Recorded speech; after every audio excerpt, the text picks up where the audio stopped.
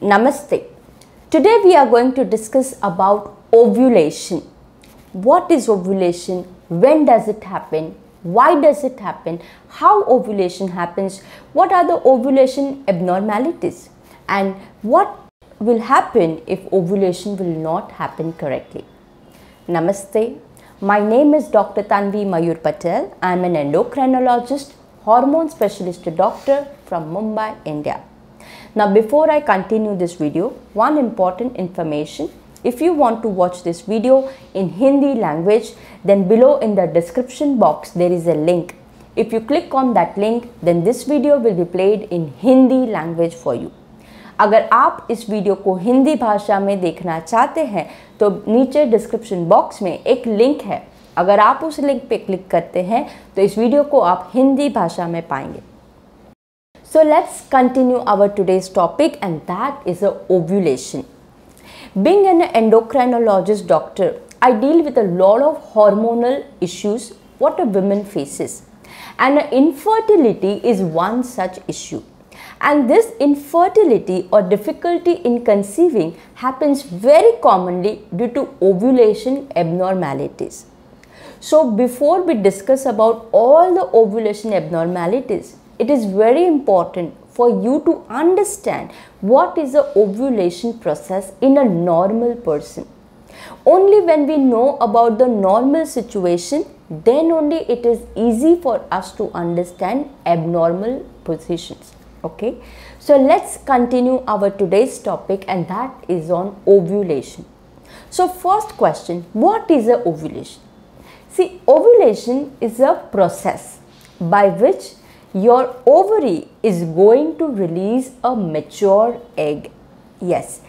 See, in fact, this egg is considered as one of the largest cell of a body also. So, egg is actually a single cell. Now, when does this ovulation happen? See, ovulation does not run by a clock. There is no clock that on this particular day, at this particular time, ovulation will definitely happen. Ovulation, when it will happen, can vary from month to month and from woman to woman. It is dependent on many parameters like your stress, like your food habits, whether you are doing any exercise or not, whether you have any other health problem or do you have any hormonal problem. All these factors affect your ovulation. Again, it depends how regular or irregular is your monthly cycle.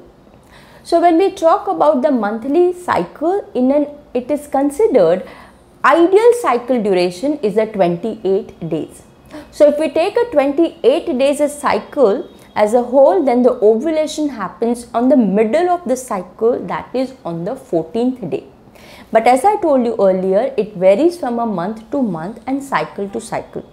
But usually ovulation happens on 13th to 14th day in a normal 28-day cycle. Right? Another question is that how many eggs will be released during one ovulation? See, ideally a ovulation happens with a one egg release. Sometimes there can be 2 or more egg can also get released, and sometimes the egg cannot also get released. So that is called as an anovulation. So it depends on a cycle to cycle.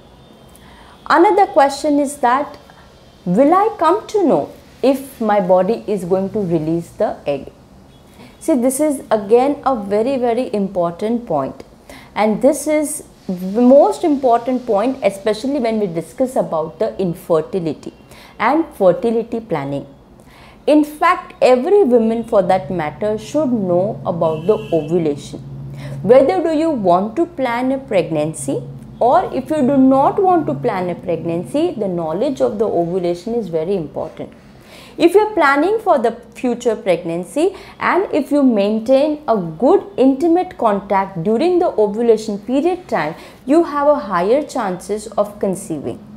At the same time, let's say if you do not want to plan a pregnancy, then in that case, you need to avoid intimate contact during that time so you can avoid pregnancy, and this calendar method can work even as a contraception.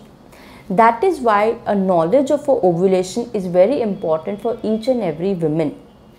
Now, yes, ovulation, when it will happen, you may or may not even come to know. See, ovulation, though it happens on a one single day, however, it is triggered by many hormonal changes. And when these hormone changes happens, you will also experience lot of changes in your entire body. And by that way, you can predict that when ovulation is going to happen. By the way, what are those body changes when ovulation is going to happen? I have made another video for that. So if you want, you can watch that video. You will understand more in detail. But yes, knowledge of the ovulation is very important. Another question is that how the ovulation happens. See, ovulation gets triggered by a shift of the hormones. There is a hormone which is secreted from our pituitary gland, which is located in our brain area, and this pituitary gland secretes a hormone called as a luteinizing hormone, or called as the LH. When the LH hormone level rises and it reaches to its peak level, it triggers the ovary to release the egg. And this usually happens within 24 hours after the LH hormone peak. Alright. See, though ovulation release happens for within a day, however, the egg is actually not prepared within a day. In fact, your ovary takes months and sometimes even years for these eggs to prepare, and these are called as the follicles. So gradually there will be changes in these follicles, and gradually it will make a one large follicle, and from that large follicle, what we call it as a Graafian follicle, this ovum or an egg will be released. Okay. Another question is that what happens to this released egg? Alright. Now see, what happens, it depends on what is going to happen. Two possibilities can happen. Possibility 1, that let's assume that during the ovulation process or within a few days prior to ovulation process, you were intimate connected with your male partner. In that time, if your body, in your uterus or in your vagina or in your cervix area, if there is a semen or a sperm, then there is a possibility that this sperm will fertilize this released egg. And if the fertilization happens, what will happen? You will be pregnant, isn't it? So that is a possibility 1. And in case if you conceive, then this egg which is fertilized with the sperm becomes an embryo. And this embryo will later get implanted or will get attached to your wall of the uterus. So that is a possibility 1. Either you become pregnant. Alright. What is the possibility 2? The possibility 2 is that when the ovulation has happened, at that time or few days prior to that, if you were not sexually or intimately connected with your male partner, that means there is no sperm present in your body, and then of course there is no sperm, so there is no possibility of a fertilization. And if there is no fertilization, what will happen to this egg? This egg will be released and will be thrown out from your body via your monthly cycle bleeding. Alright, so that is the future of an egg. Either it gets fertilized or it will not get fertilized. This is the only two possibility which can happen to the released egg. Alright, now let's talk about that. Are there any abnormalities of the ovulation? Answer is yes. There is a abnormalities present. Now these abnormalities are mainly two of categories. The category 1 is called as a oligo-ovulation. What is oligo-ovulation? Here the ovulation will happen but may not happen very regularly. So in a year, if you are having a less than 8 cycles where the egg were not released, it is called as a oligo-ovulation. and the second condition is called as a anovulation. Anovulation is nothing but an absence of ovulation. Now, many people have a question that is it possible to have a menstrual cycle or a monthly cycle without having an ovulation? Answer is yes, it is a very high possibility. In fact, many hormonal problems are there where a woman does not have an ovulation and they have an anovulatory cycle. So it is possible. So anovulation is the one where there is no ovulation.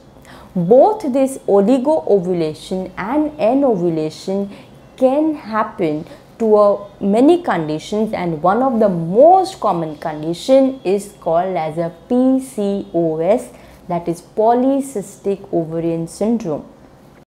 During the polycystic ovarian syndrome, there are many small follicles, and many a time there is no mature follicle which will release the egg. So in PCOS condition, both oligo and anovulation can be present, and that is the reason why these are the women who have a very difficulty in conceiving. However, there is a treatment. So if you have any kind of ovulation related health problem, do not worry, do not get disheartened. Visit to your nearby endocrinologist or a gynecologist or a fertility specialist doctor. They will definitely help you out in this condition. Alright. So today we discussed about the ovulation. I hope after watching this video you got some good useful information. And if you are new to my channel, please don't forget to subscribe so that you get more and more health related information. And if you have any of your personal question whose answer you are seeking for, write your question below in the comment box. I will try and answer them as early as I can. We will meet again with some new interesting topic. Till then, take care of yourself. Namaste.